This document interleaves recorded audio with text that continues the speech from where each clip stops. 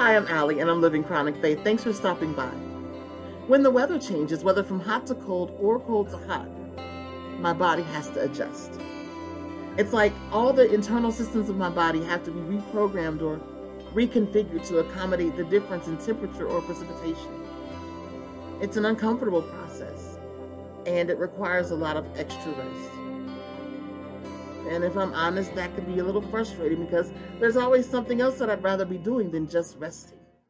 But I've learned that my body knows what it needs better than I do. God has uniquely designed my body to function without my input. So when my body tells me that it needs rest, I listen to it. Because when I don't, it just means my body has to work harder, which means I'm going to be even more tired, which means I'm going to have to rest for even longer.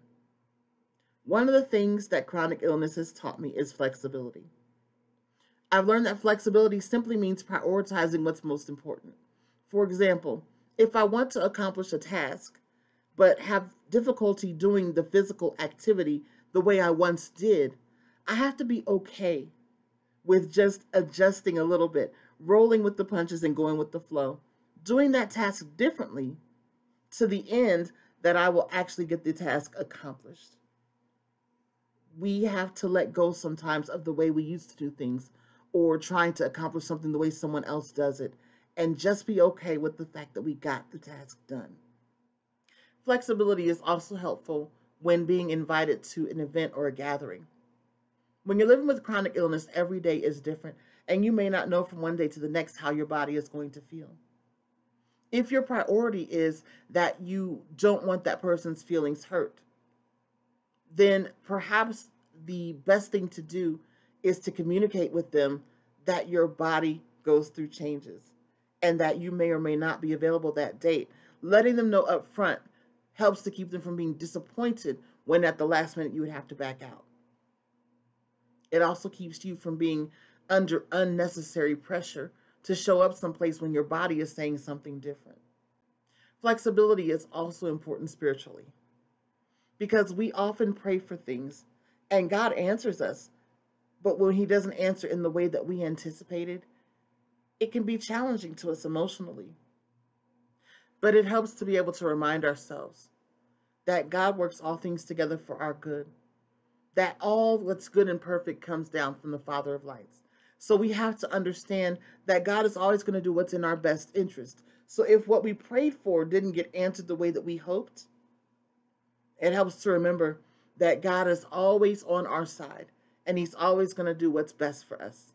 That way we can let go of any kind of negative emotion that does not serve us well. I know personally, anger for me causes my body to tense up. I notice that my heart rate increases and that my breathing changes. And that's very taxing on my body, especially for an emotion that is not going to serve me or cause me to make great decisions. In fact, a lot of psychologists even say that emotions only live in our brain for 90 seconds unless we choose to feed them. And the way that we feed our emotions is with our thoughts. Have you ever had something happen that someone did or said that was frustrating to you, and you spent the next several hours telling everybody who would listen, I can't believe she did that, or I can't believe he said that?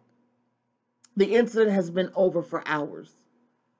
And if we're honest with ourselves, it really wasn't that consequential in our lives.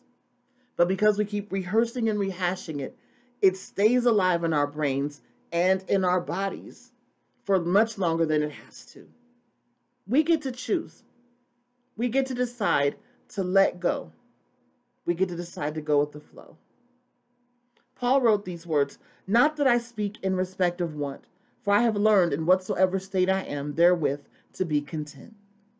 I know both how to be abased and I know how to abound.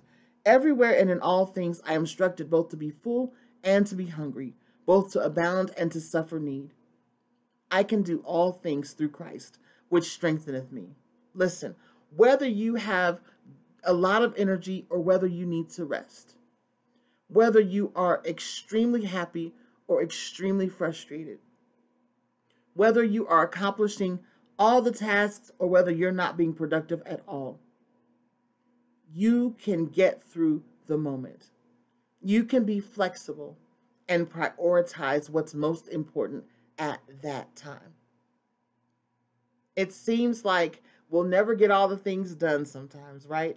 It seems like we'll never manage all the emotions or all the physical changes. But I just want to encourage you that you can do all things through Christ who strengthens you. It may look different from one day to the next. You may have to adjust and adapt. You might have to do something a little bit unlike everybody else. But you can do it. Be flexible and allow God to lead you by His Spirit in and out of those moments and those circumstances that challenge you. And you will find that you have accomplished all the tasks and that you have done all the things that are most important to you because you have been able to adjust and adapt. I love you. I'm praying for you, and I'll talk to you soon. Have a great one.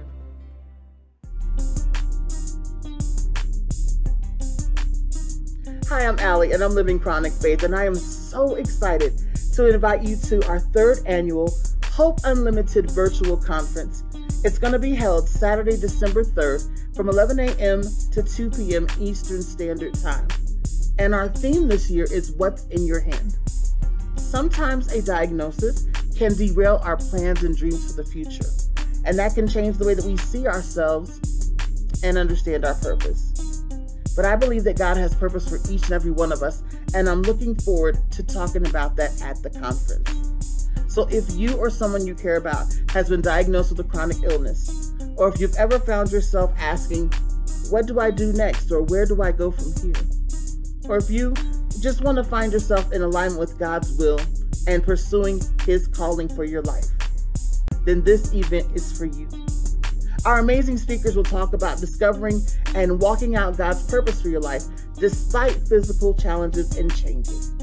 You'll hear from media personality, content creator, and founder of the I'm Me Foundation, Jillian J.J. Simmons, Christian life coach, care counselor, blogger, and founder of a ministry called Purpose in the Pain, Chantel Janice, and Connections pastor at the Caring Place Church, Pastor Elizabeth Rigney. Join us from the comfort of your own home for a day of worship, inspiration, and empowerment. A few giveaways and surprises, and you can even get all your holiday shopping done at our virtual vendors hall. Plus, every attendee will receive a free digital gift from me. Registration is open right now. Yes, right now at www.livingchronicfaith.com. So head on over there and register for free today. And if you know someone who could use some inspiration and encouragement, why not invite them to register as well at www.livingchronicfaith.com. We hope to see you there at our third annual Hope Unlimited virtual conference hosted by Living Chronic Faith, Saturday, December 3rd from 11 a.m. to 2 p.m. Eastern Standard Time. Make sure you click on the link in the description box below to register for free today. We'll see you soon.